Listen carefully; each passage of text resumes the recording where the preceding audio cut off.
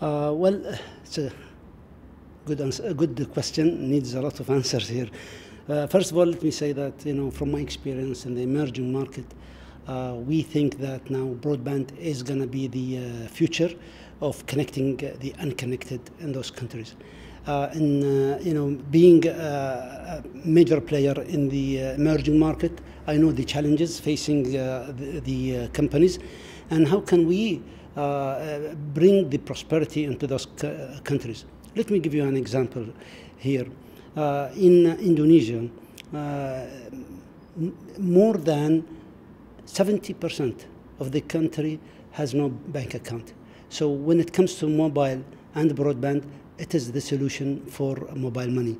When it comes to areas and farmers in remote areas, they don't know what the prices of their products and crops.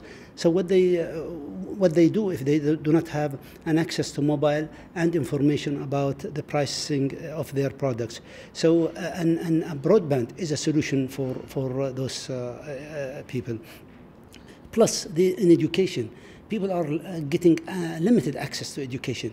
Now, with the new broadband and new tablets and digital education, you can the students now can touch into the external education which they don't have in their countries, and that's what we are trying now to do in Myanmar by getting access or giving access to universities and schools free of charge, and small learning labs where they can get a free internet and a free access to information, and that is the broadband and the benefits of broadband on those areas.